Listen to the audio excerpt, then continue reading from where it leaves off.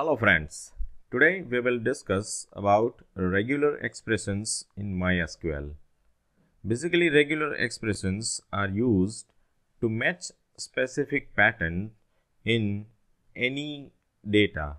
Fine. So before moving towards regular expression queries, we will first go through various notations in that is going to be used in regular expression. So the very first is a caret symbol, which is going to use or which is being used to identify that this particular specific pattern starts with.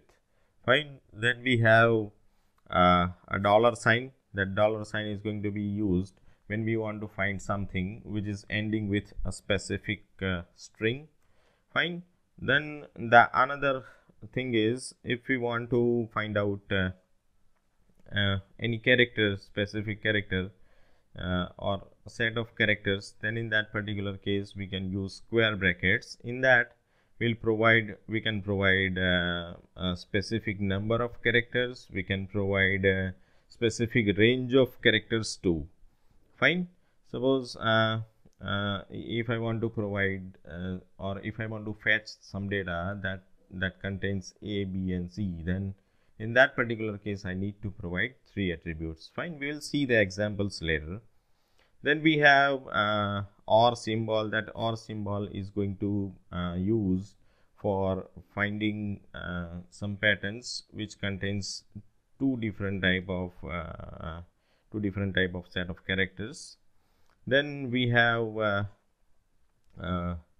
the dot symbol. Dot symbol is going to represent instance of a character. That instance of character is going to represent a single character. Suppose I want to if I want to go find out multiple number of characters, then I have to put that many instances of the dot, and then we will see how we can search specific length of string by providing the number of length into the string. Fine. So let us move towards the queries. So the very first that we are going to check is the very first that we are going to check is the character or a string starts with a specific character. Fine. So here I am having one table, employee table, and in that particular table I am having employee's first name and employee's last name, and from that I want to find out the employee's first name. Fine. So how can we identify that? So the query for that will be like select, then star, or you can write any column name over here, from employee where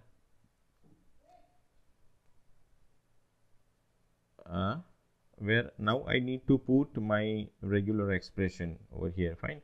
Say like I want to compare with EMP first name, so it will be like EMP first name REGEXP. That is the syntax for the regular, that is the keyword for regular expression, and then I have to provide the pattern. Fine. So in single inverted comma I'm going to provide a pattern like caret, say name starts with A. Fine. So this one is going to find out the name that is going to start with A. Fine. Let us see the result of this.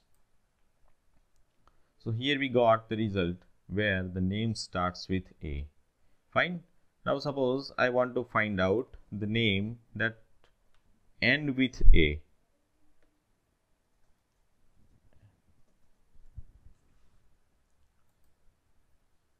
So here I got the list of employees whose first name ends with A. Fine.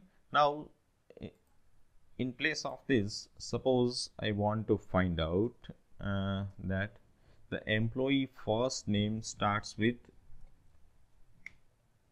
capital A, capital D and capital B, for example, A, D and B. Fine. Now let us see the result. unfortunately there is no employee first name that starts with D and B. Let me take some another one. Let's say S and M. Fine. Okay, so I got the result. So here we can see, here we got the result that contains employee's first name starts with S, A and M. Fine. So this way we can put a specific number of characters to compare.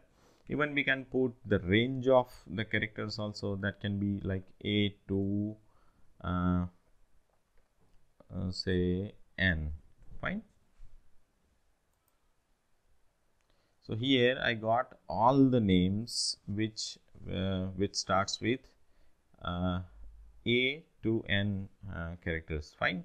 So this way we can find out specific type, specific pattern using regular expressions in MySQL. Fine. Now even I can also use the OR state OR over here. Fine. So